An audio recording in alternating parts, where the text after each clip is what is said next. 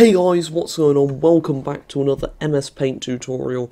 Now, in today's video, I'm going to be showing you guys how to draw Peppa Pig in MS Paint. So, first of all, you're going to want to select the rose colour because Peppa Pig is pink. And then we should draw a kind of elongated snout here with a bit of a head shape there. Some ears like all pigs have, and go ahead and fill all of that in. Then back to the brush tool, onto black, and add some nostrils. Then you need to select the spray can tool. I find this very useful for drawing eyes because it gives you a very good circle shape without having to use the circle tool, which is great, because shape tools are for noobs.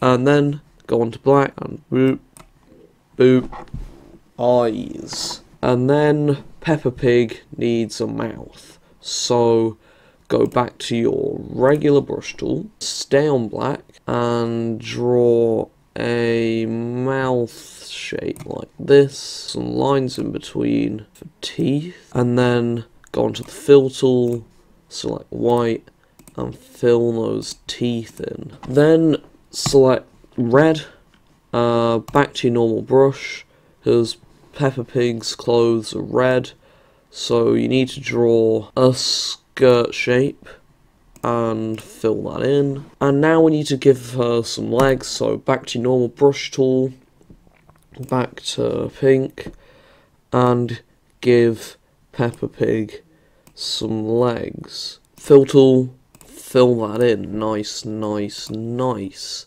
Then go back to the brush tool, black, and give Peppa Pig some welly shape things. And back to the fill tool, stay on black, and fill them in. And then Peppa Pig needs arms, so back to pink, and draw some arms going like this, fill them in, back to the brush tool, and draw circular shape for the hands with some fingers coming off them. Back to the fill tool, fill that in. So now Peppa Pig is looking pretty good, but we want this to look even better, so go to brown, then go to edit colours and slide this down a bit so we have a darker brown. Add to custom colours and press OK. So select this, and then draw off the side of that boot, draw kind of a muddy puddle shape and a line of it here, and then fill that in with that brown,